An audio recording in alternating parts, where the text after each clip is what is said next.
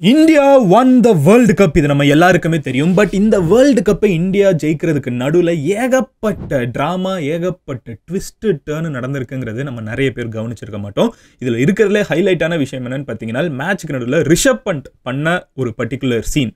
இது தெரிஞ்சு பண்ணாங்களா தெரியாமல் பண்ணாங்களான்னு தெரியாது. பட் இந்த மாதிரி பண்ண ஒரு குட்டி ட்ராமா ஆர் ஆக்சுவலாக நடந்த ஒரு பர்டிகுலர் இன்சிடென்ட் வந்து எப்படி மேட்சே திருப்பி போட்டுச்சு. அண்ட் அட் சம் பாயிண்ட் நீங்கள் பார்த்தீங்கன்னா 97% வேர்ல்டு கப்பை ஜெயிக்கக்கூடியது சவுத் ஆஃப்ரிக்கான்னு வந்துருச்சு. ஆனால் அதுக்கப்புறம் 3% சான்ஸ் இந்தியா இருந்தது. எப்படி வேர்ல்டு கப் அடிச்சாங்க?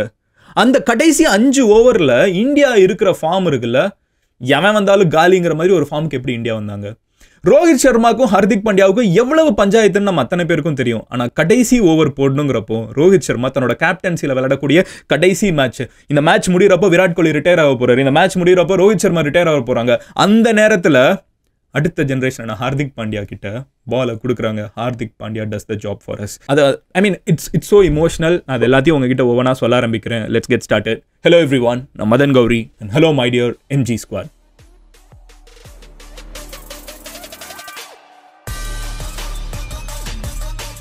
மேட்சை பொறுத்தளவுக்கு நேத்திக்கு ஒரு மிகப்பெரிய டேர்னிங் பாயிண்ட் இருந்துச்சு. அப்புறம் ஏகப்பட்ட குட்டி குட்டி லெசர் நோன் திங்ஸ் நீங்க கவனிக்க விட்டது இருக்கும். நான் ஃபர்ஸ்ட்லேருந்தே வர ஆரம்பிக்கிறேன். பட் அதுக்கு முன்னாடி நீங்க ஒரு உண்மையான இந்தியனா இருந்தீங்கன்னா இந்த சேனலை சப்ஸ்கிரைப் பண்ணுங்க. இன்னைக்கு தான் இதெல்லாம் கேட்க முடியும். சப்ஸ்கிரைப் பண்ணிடுங்க, எம்ஜி ஸ்குவாட்ல சேருங்க. ஃபர்ஸ்ட் இருக்கிறதுலே மேஜிக்கலான ஒரு மொமெண்ட் என்னன்னு பார்த்தீங்கன்னா, 30 பால்ஸ்க்கு 30 ரன்ஸ் எடுக்கணும். பொழந்துட்டாங்க. கிளாஸ் அண்ட் வேற லெவல் ஃபார்ம். அடுத்து வந்து டேவிட் மில்லர் வேற அடிச்சு காலி பண்ண போறாங்கன்னு தெரிஞ்சிருச்சு. நீங்க ஒரு கிரிக்கெட் ரெகுலராக ஃபாலோ பண்ற ஒரு பர்சனாக இருந்தீங்கன்னா, T20 கிரிக்கெட் எஸ்பெஷலி அந்த மொமெண்ட் வந்து நீங்க ப்ராபப்ளி ஒரு இந்தியன் ஃபேனாக இருந்தீங்கன்னா போச்சுடா அப்படின்னு தலையில கை வச்சு உட்காந்துருப்பீங்க. அதில் நானும் ஒருத்தன். என்ன எப்போவுமே மேட்ச் நடக்கிறப்ப ஏதாவது ட்வீட் பண்ணுவேன். நேற்றுக்கெல்லாம் என்ன பண்ணுறதுனே தெரில, என்னடா அது இந்த மாதிரி ஆயிடுச்சு, மறுபடியும் சோக்கர்ஸ் கிட்ட சோக்காக போகிறோமாங்கிற அளவுக்கு மைண்டில் ஓட ஆரம்பிச்சிருச்சு. பட் அந்த மொமெண்ட்டில் பால் வந்து பூம்ரா கிட்ட கொடுக்கப்படுது. யோசிச்சு பாருங்கள், 30 பால்ஸ்க்கு 30 ரன்ஸுங்கிறது ஊதி தள்ளுற விஷயம். அதுவும் கிளாஸ் அண்ட்லாம் ஒரு ஓவரில் விட்டா முடிச்சிருவாங்க மேட்சை. அந்த மாதிரி இருக்கிறப்போ வின் பர்சன்டேஜ் ப்ராபபிலிட்டி வந்து சவுத் ஆஃப்ரிக்காவுக்கு 97% இருக்குது, இந்தியாவுக்கு வெறும் 3% தான் இருக்குது. இந்த பாயிண்டில் பால் வந்து இவங்க கிட்ட வருது, பூம்ரா கிட்ட வருது. பூம்ரா பற்றினா உங்ககிட்ட சொல்லணும்னு அவசியம் இல்லை. இந்தியாவோட த கிரேட்டஸ்ட் பவுலர்னு நான் ஈஸியாக சொல்லிடுவேன். பூம்ரா கிட்ட பால் வந்த உடனே அப்படியே கேம் தலைகீழ மாறுது. 24 பால்ஸில் 26 ரன்ஸ் எடுக்கணும்னு இருக்குது.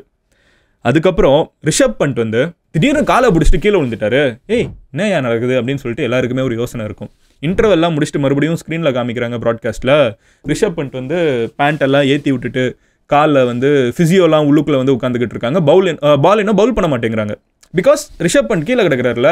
ரோஹித் சர்மா, ஹர்திக் பாண்டியா எல்லாரும் டிஸ்கஸ் பண்ணிருக்காங்க. எனக்கு ரோஹித் சர்மா, ஹர்திக் பாண்டியா ஒன்றா காமிக்கிறப்போலாம் வேற லெவலில் இருந்துச்சு. நான் அதான் போட்டிருந்தேன். கொஞ்சம் லாஸ்ட் மேட்ச் ஜெயிச்சப்போ கூட பாகுபலியில் வந்து இந்த பாகுபலியும் பல்வால் தேவனும் ஒன்றா சேர்ந்து போருக்கு போவாங்களா ஃபர்ஸ்ட் பார்ட்டில், அந்த மாதிரி இருக்குது. 2 பேருக்கும் அவ்வளோ பஞ்சாயத்து. ஆனால் கண்ட்ரின்னு வந்துருச்சுன்னா ஒன்றா போகணும். அது உள்நாட்டு பஞ்சாயத்தெல்லாம் அடுத்து. இது இந்தியா. ஸோ 2 பேர் உள்ளுக்குள்ள டிஸ்கஸ் பண்ணிருக்காங்க. ரிஷப் பண்ட் வந்து காலில் வந்து கீழே விழுந்துட்டு ஃபிசியோலாம் உள்ளே வந்து இருந்துட்டு இருக்காங்க. இது கமெண்ட்ரியிலே என்ன சொன்னாங்கன்னு பார்த்தீங்கன்னா, இது வந்து அங்கே இருக்கிற மொமெண்டமை பிரேக் பண்ணும். ஏன்னா கிளாஸனும் சரி மில்லரும் சரி வேற லெவல் ஃபார்மில் இருக்காங்க. அவங்க அந்த ரிதம்லேயே போயிட்டு இருக்கப்போ பவுல் பண்ணிட்டே இருந்தால் அவங்க அடிச்சு முடிச்சிருவாங்க. பட் அந்த மொமெண்டமை பிரேக் பண்ணுமா, அதுக்காக இவர் விழுந்தாரா இல்லை உண்மையிலே ரிஷப் பண்ட்டுக்கு காலில் அடிபட்டிருக்கான்னு தெரியல. ஏன்னா லாஸ்ட் பால்லாம் பார்த்தீங்கன்னா நார்மலாக தான் நின்றுருக்காரு, அடுத்த பாலும் நார்மலாக தான் நின்றுருக்காரு. பட் பண்ட்டு கீழே விழுகிறாங்க, மொமெண்டம் பிரேக் ஆகுது. அதுக்கப்புறம் ஹர்திக் பாண்டியா பவுல் பண்ணுறாங்க. Hardik Pandya the person who was trolled for 6 months by 140 crore people, 140 கோடி பேர் வந்து கலாய்ச்ச ஹர்திக் பாண்டியா வந்து மொதல் பால் அதுக்கப்புறம் பவுல் பண்ணுறாரு. Wicket, கிளாஸனோட wicket. India is back in the game. அதுக்கப்புறம் கவனிக்க ஆரம்பிச்சிங்கன்னா நம்மளுக்கு ஸ்டாப்பே கிடையாது. மறுபடியும் பூம்ரா வராங்க. And we just had the best bowling spell by India எவர். கொஞ்சம் கூட விடாமல் 30 பாலுக்கு கடைசியில் 22 ரன் தான் அடித்தாங்க. 30 பாலுக்கு 30 ரன் அடிக்க வேண்டிய இடத்துல 30 பாலுக்கு 22 ரன் தான் அடிக்கிறாங்க. And we win by 7 runs. தலை ஃபார் அ ரீசன். இதை போய் நான் தோனி போஸ்ட் கீழே வேறு கமெண்ட் பண்ணேன் இன்ஸ்டாகிராமில். இதோ இங்கே வந்துட்டாங்கிற தோனியை தூக்கிட்டு கலாய்கிறது. இது அவ்வளோ சீரியஸெல்லாம் யோசிக்க வேணாம். பட் எனிவே, இப்படி நடந்த ஒரு மேட்ச்சில் வந்து நம்ம மேட்ச் நடந்தவொடனே எல்லோரும் செலிப்ரேட் பண்ணுறதுக்கு ரோடுக்கு போயிருப்போம், கத்தியிருப்போம், ஸ்டேட்டஸ் போட்டிருப்போம். பட் அதுக்கப்புறம் நிறைய முக்கியமான மொமெண்ட்ஸ் நடந்துச்சு. ஃபர்ஸ்ட் விஷயம், the moment I love the most, Hardik பாண்டியாவோட speech. Hardik Pandya வந்து இது முடிச்ச உடனே ஹர்திக் பாண்டியா முகத்தில் எது கண்ணீர் எது வேர்வேன்னு தெரியாத அளவுக்கு அழுதுருக்காரு. அழுதுகிட்டே வந்து மைக்கை நீட்டுறாங்க. அப்போ வந்து ஹர்திக் பாண்டியா சொல்கிறத சொல்கிறேன். Things have been very unfair. எனக்கு ரொம்ப அநியாயம் நடந்துருச்சு. 6 மாதம் நான் ஒரு வார்த்தை பேசலை. ஏதோ எங்கள் டீமுக்கு கிளிக் ஆகலைன்னு மட்டும் தெரியும் நான் இருந்த டீம்லலாம். பட் இன்னைக்கு எங்களுக்கு கிளிக் ஆயிடுச்சு. இது கிளிக் ஆகாமலும் போயிருக்கலாம்ங்கிற ரியாலிட்டிக்கும் ஹர்திக் பாண்டியா வராங்க. நான் உங்களுக்கு எக்ஸாக்ட் வேர்ட் சொல்லணும்னா, ஐ பிலீவ் இன் கிரேஸ். கருணையில் எனக்கு அதிகமாக நம்பிக்கை இருக்குது. அவர் கொஞ்சமாவது மனிதாபிமானத்தில் நம்பிக்கை இருக்குன்னு கூட நம்ம ரஃபாக டிரான்ஸ்லேட் பண்ண வச்சுக்கலாம். அந்த இதுதான் சொல்ல வராரு. இன்னொருத்தன் மனுஷனாக மதிக்கணுங்கிறதுல எனக்கு நம்பிக்கை இருக்குது. A lot was said by people who don't even know me 1% as a person. என்னைய வந்து பர்சனலாக 1% கூட தெரியாத ஆட்கள் வந்து என்னை பற்றி என்னெல்லாமோ பேசினாங்க. நம்மளுக்கு தெரியும் ஹர்திக் பாண்டியா வந்து மும்பை இந்தியன்ஸுக்கு யோசிச்சு பாருங்க, ஹோம் கிரவுண்டு கேப்டன். நம்மளுக்கு தோனி மாதிரி இப்போ ருத்துராஜா கிரவுண்டுக்குள்ளே வர்றப்போ நம்ம பூ பண்ணுவோமா, நம்ம வந்து கலாய்ப்போமா, நம்ம திட்டுவோமா, கெட்ட வார்த்தை பேசுவோமா. பட் மும்பை க்ரௌடு வந்து ஹர்திக் பாண்டியா கிரவுண்டுக்குள்ளே வர்றப்போ ஹர்திக் பாண்டியாவை பொறுக்கி, புறம்போக்கு, சாப்ரின்னு சொல்லுவாங்க, புல்லிங்கோ, அதை வந்து ஒரு ரொம்ப கேவலமாக இல்ட்ரீட்டாக ஜோக்குக்குள்ள ரொம்ப கேவலமாக அதை சொன்னாங்க. வெட்டி பந்தா, வெட்டி சீன். ஏன்னா பூம்ரா வந்து ரொம்ப சாதாரணமாக இருந்து ஒரு ரொம்ப நார்மலான ஒரு பையன், ஓகேவா, ரொம்ப கஷ்டப்பட்டு மேலே வந்த பையன். அவனை வந்து அந்த ஐடென்டிட்டி இருக்கிற ஒரு பையன் வந்து கூலாக ட்ரெஸ் பண்ணுறதெல்லாம் வந்து சொல்லுவாங்க தெரியுமா, என்னடா இப்படிலாம் பண்ணுறேன், இவனுக்குலாம் செட் ஆகலை, அந்த மாதிரி கலாய்ச்சாங்க. ஹர்திக் பாண்டியா இதுக்கெல்லாம் ஒன்றுமே இல்லாத ஆளு அப்படின்னு பேசினாங்க. ஹர்திக் பாண்டியாவை குத்தான்னு பேசினாங்க, நாயின்னு சொன்னாங்க, என்னென்ன திட்ட முடியுமோ சொன்னாங்க. ஒரு சீனில் பார்த்தீங்கன்னா நாய் வந்து உள்ளுக்குள்ளே ஓடி வந்துருச்சு கிரவுண்டுக்குள்ளே. அப்போ ஹர்திக் பாண்டியான்னு எல்லாரும் திட்டிட்டு இருந்தாங்க. இந்த எல்லாத்தையும் அந்த மனுஷன் தனியாலாம் தாங்கிட்டு இருந்தான். ஹர்திக் பாண்டியா மேலே என்னங்க தப்பு இருக்குது? நீங்கள் லாஜிக்கலாக யோசிச்சு பாருங்களேன். இதை அந்த வீடியோலேயே நான் பேசியிருப்பேன். ஹர்திக் பாண்டியா குஜராத் டைட்டன்ஸில் கேப்டனாக இருந்து கப் அடிச்ச பர்சன். அவங்கள மறுபடியும் இன்னொரு டீமுக்கு கூப்பிட்டு வரப்போ நாங்கள் கேப்டனாக இருந்தானா வரேன்னு சொல்கிறது ஹர்திக் பாண்டியா பாயிண்ட்டில் ரொம்ப நியாயமான விஷயம். ரோஹித் சர்மா மேலே என்ன தப்பு இருக்குது? ரோஹித் சர்மா சக்ஸஸ்ஃபுல்லாக இத்தனை கப் அடிச்சு கொடுத்துருக்காங்க மும்பை இந்தியன்ஸுக்கு. திடீர்னு போன ஒரு பையனை நீங்கள் அவங்க தான் கேப்டன், இனிமேல் நீங்கள் உங்களுக்கு கீழே விழுகணும்னு சொல்கிறது ரோஹித் சர்மா மேலே என்ன தப்பு இருக்குது? ரோஹித் சர்மா மேலேயும் தப்பு கிடையாது. ஆனால் 2 பேர் ஃபேன்ஸும் சண்டை போட ஆரம்பிச்சிட்டாங்க. நியாயமாக இங்கே தப்பு யார் மேலே இருக்குன்னு பார்த்தீங்கன்னா மேனேஜ்மெண்ட் இதை ப்ராப்பராக 2 பேர்கிட்டையும் கம்யூனிகேட் பண்ணி அமிக்கபிளாக பண்ணியிருக்கணும். ஆனால் அது நடக்கலை. மேனேஜ்மெண்ட் பண்ண தப்புனால ஹர்திக் பாண்டியாவை பலியாடுறாங்க. ரோஹித் சர்மா வந்து கேப்டன்சி போகுது பலியாடுறாங்க. ஹர்திக் பாண்டியாவை திட்டாத வார்த்தை கிடையாது, பேசாத வார்த்தை கிடையாது. இன்டர்நெட்டில் நான் சொல்கிறேன், இன்டர்நெட்டில் சும்மா ஹர்திக் பாண்டியா ட்ரால்னு எடுத்து பாருங்க. இந்த ட்ரால் பண்ணுறவங்க இருக்காங்களே, ஒருத்தன் தடிக்க விழுந்துட்டா போதும், வியூஸ் வேணுங்கிறதுக்காகவும் லைக்ஸ் வேணுங்கிறதுக்காகவும் கண்டமானிக்கு பேசி அந்த அளவுக்கு ஒரு மனுஷனை புண்படுத்த முடியுமோ புண்படுத்தி, அதான் சொல்கிறாங்களா ஹர்திக் பாண்டியா சொன்னதான் 1% ஒரு % தெரியுமாடா உனக்கு என்னை பற்றி, என் கூட பழகிருக்கியாடா, என்ன பேச்சு பேசுனீங்கடாங்கிறது தான் Hardik பாண்டியாவோட question. People have spoken, no issues, but பரவாயில்ல. But I always believed in that in life that you never respond. லைஃப்பில் இதுக்கெல்லாம் நம்ம பேசக்கூடாது. இதுக்கு நம்ம பேசணும்னு வச்சுக்கோங்களேன், இந்த மாதிரி சும்மா சுற்றி இருந்து கத்திட்டு இருக்கிறவங்களுக்கு அது சீனே கிடையாது. Circumstances can respond. சிச்சுவேஷன் மாறும், காலங்கள் மாறும், காட்சிகள் மாறும், அப்போ அதுவாக பதில் சொல்லும் அப்படிங்கிறத ஹர்திக் பாண்டியா மைக்கில் நேற்றுக்கு வேர்ல்டு கப் அடிச்சுட்டு இந்தியாவுக்கு சொல்கிறாங்க. யோசிச்சு பாருங்க, இது என்ன ஒரு மொமெண்ட்னு. ப்ராபப்ளி இது ஒரு சினிமாவாக இருந்தால் இதுதான் கிளைமேக்ஸாக இருக்கும். அதுக்கப்புறம் it's time for fans and every one else. இது டைரக்ட் அட்டாக்கு. ஃபேன்ஸ் அண்ட் இந்த மாதிரி பேசுகிறவங்களுக்கு டு பி கிரேஸ்ஃபுல், கொஞ்சம் மைண்ட்ஃபுல்லாக, கொஞ்சம் அடுத்தவனோட சிச்சுவேஷன் என்னங்கிறத புரிஞ்சுக்கிட்டு பேசுங்கடா, வாய்க்கு வந்ததெல்லாம் பேசாதீங்கடா. We need to find better way to conduct our self. நம்ம வந்து நம்மளை பெட்டராக கேரி பண்ண தெரிஞ்சுக்கோங்க, பெட்டராக பிஹேவ் பண்ணு. இது கேவலமாக இருக்குது அந்த டோன் தான். I am sure the same people will be happy. இன்னைக்கு அவன் என்னென்ன பேசினானோ நீயே சந்தோஷமாக இருக்கேல்ல, ஏன்னா உனக்கு வேர்ல்டு கப் வந்துருக்குது. அதுக்கு காரணம் யார் அப்படிங்கிறது தான் இன்டைரக்ட் அட்டாக்கு. ஏன்னா இந்த முக்கியமான விக்கெட் எல்லாமே எடுத்தது ஹார்திக்கு. நல்ல பெர்ஃபார்மன்ஸ் சீசன் ஃபுல்லாகவே பார்த்தீங்கன்னா ஏகப்பட்ட கேமியோஸு, விக்கெட்ஸு. கடைசி பால் நீங்கள் யோசிச்சு பாருங்க, ஹர்திக் பாண்டியா ஃபேன்ஸும் ரோஹித் சர்மா ஃபேன்ஸும் சண்டை போட்டுட்டு இருந்தாங்க. But the last final over the decides if India wins the world cup R not, Rohit Sharma அந்த பாலை யார்கிட்ட கொடுக்குறாங்க? ஹர்திக் கிட்ட. ஏன்னா ஹர்திக் கிட்ட அந்த பொட்டன்ஷியல் இருக்குது. எப்படிங்க இவ்வளோ இதை தாண்டி வந்தீங்கிறதுக்கு அவரே ஒரு பதில் சொல்கிறாரு. நான் என்னையை மட்டும் ஃபோக்கஸ் பண்ணேன், இந்த ப்ரெஷரை நான் எடுத்துக்கல, நான் ஹார்ட் ஒர்க் மட்டும் பண்ணிக்கிட்டே இருந்தேன், அதோட ரிசல்ட்டை நீங்கள் இப்போ பார்க்குறீங்கன்னு.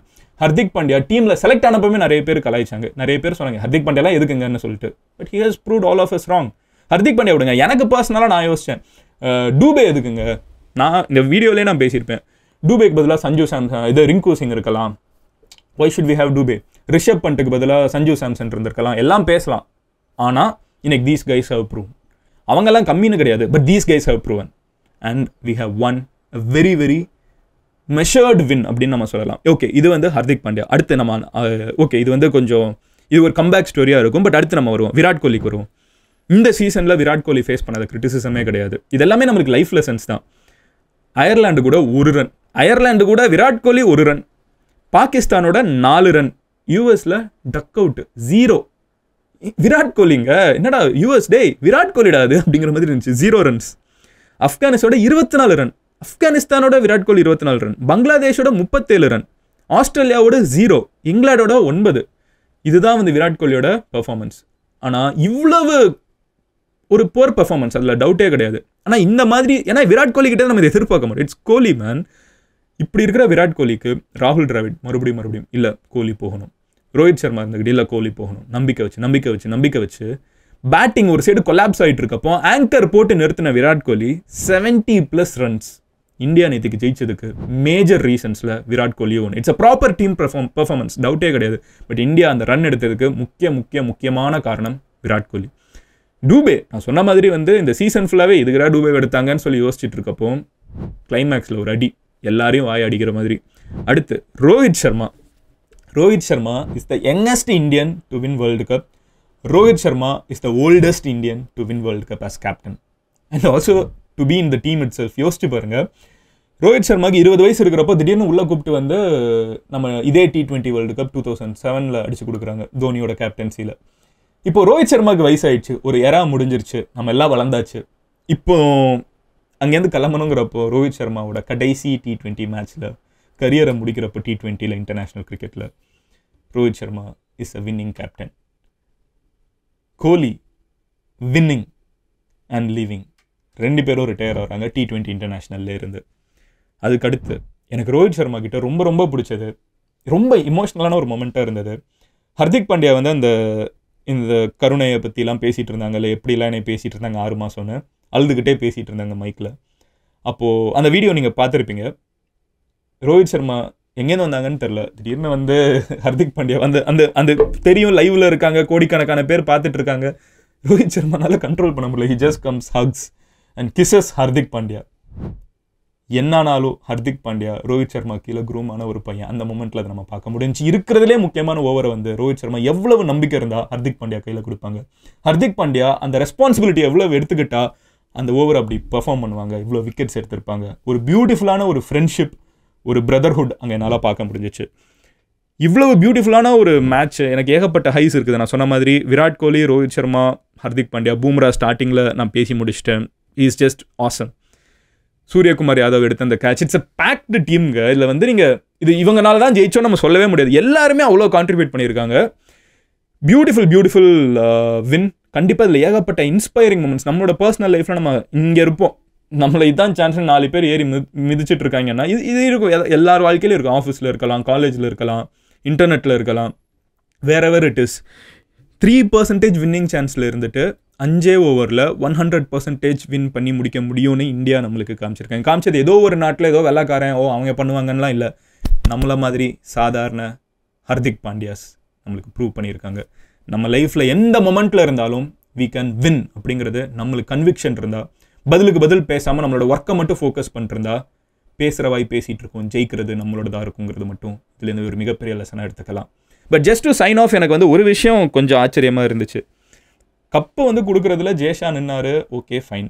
பட் அதுக்கப்புறம் ட்ரெஸ்ஸிங் ரூம்குள்ளே பார்த்தாலும் ஜெய்ஷா இருக்காரு, எங்கே பார்த்தாலும் ஜெய்ஷா இருக்காரு. இங்கே பார்த்துட்டு இருப்பீங்க ஒரு ஃப்ரேம் இருக்கும், ஹர்திக் பாண்டியா பேசிட்டு இருக்கேன், கிட்ட ஜெய்ஷா இருக்காருன்னா கொஞ்ச நேரம் கழிச்சு இந்த சைடு திரும்பி பார்க்குறப்போ ஏய் நீ எப்போ இங்கே வந்த அப்படின்னு சொல்லிட்டு மறுபடியும் பார்த்தா இங்கேயும் ஜெய்ஷா இருக்காரு, இங்கேயும் ஜெய்ஷா. எப்படி எல்லா இடத்துலையும் ஜெய்ஷா இருக்காருன்னு தெரியல.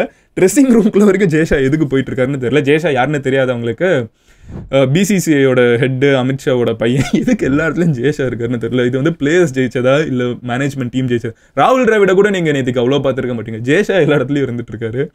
கிரேசி. பட் யா, உங்கள் ஃப்ரெண்ட்ஸ் யார் வந்து இந்த லிட்டில் மொமெண்ட்ஸ் ஆஃப் கிரிக்கெட் எல்லாம் என்ஜாய் பண்ணுவாங்கன்னு நினைக்கிறீங்களோ அவங்ககிட்ட இதை ஷேர் பண்ணுங்கள். And yeah, I will see you tomorrow. வேறு என்ன டாபிக் நான் பேசணும்னு நினைக்கிறீங்களோ அது கமெண்ட்டில் சொல்லுங்கள். Love you all, take care, bye, cheers, Jai Hind.